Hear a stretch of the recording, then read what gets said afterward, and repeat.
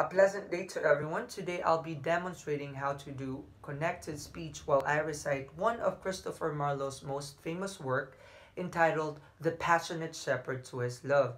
It is important to note that even though we'll be gliding and connecting the words according to their thoughts in the passage, it is still very important to enunciate, pronounce the words very clearly. The Passionate Shepherd to His Love by Christopher Marlowe.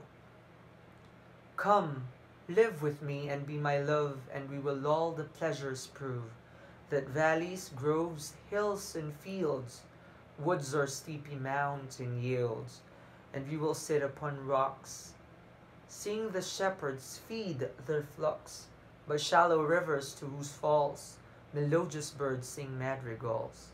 And I will make thee beds of roses, and the thousand fragrant posies, a cap of flowers and a kirtle, embroidered all with the leaves of myrtle, a gown made of the finest wool, which from our pretty lambs we pull, fair-lined slippers for the cold, with buckles of the purest gold, a belt of straw and ivy buds, with coral clasps and amber studs.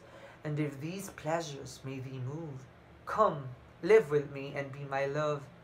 The shepherd swain shall dance and sing for thy delight each May morning.